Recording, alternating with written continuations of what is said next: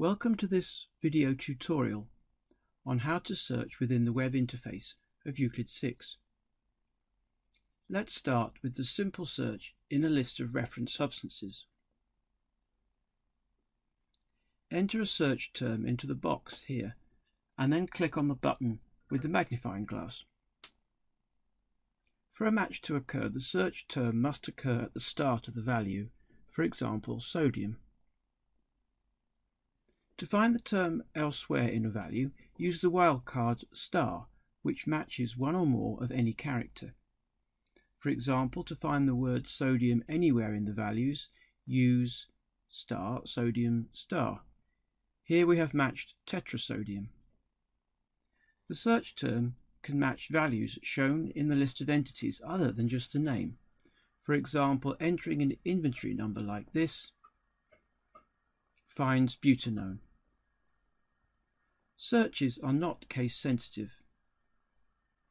Let's switch over to substances and open the advanced search. Filters are added by entering search terms into fields shown on the left, which depend on the type of entity. The search hits are shown on the right. Filters are shown in collapsible groups. The number of filters is indicated here. When opened, collapsible groups are shown to be separated by grey horizontal lines. A Boolean AND is applied across groups and therefore across the grey lines. Entering no value applies no filter. It does not mean the field must be empty.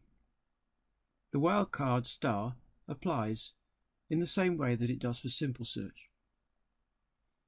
Let's create an example where the name of the substance must begin with table salt, and the reference substance at the top level of the substance must be sodium chloride.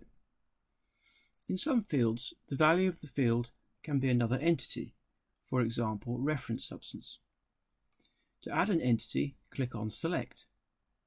This opens the linking functionality on the right here. In the box, there is an automatic version of the simple search.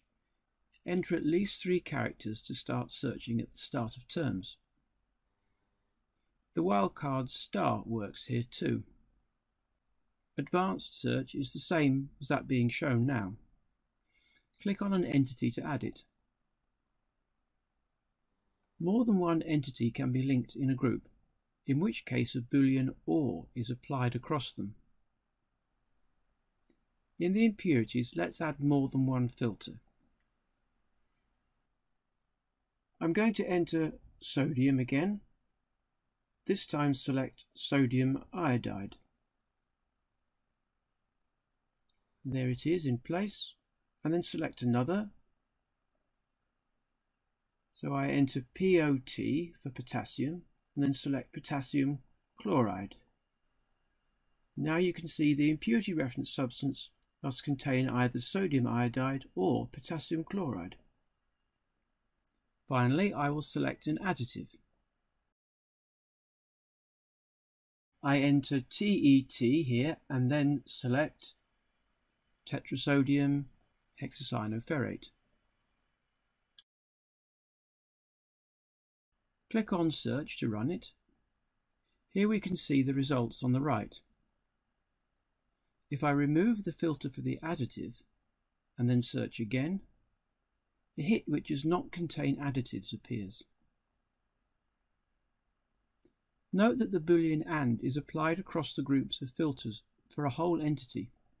Therefore, if a substance contains more than one composition, for it to match, there does not need to be a single composition that matches all the criteria for constituent, impurity and additive. Now we come to searching by UUID. Every entity in Euclid has a universally unique identifier. These are sometimes available from external systems or when data is exchanged between users. To jump straight to an entity, simply copy and paste its UUID into this box on the dashboard.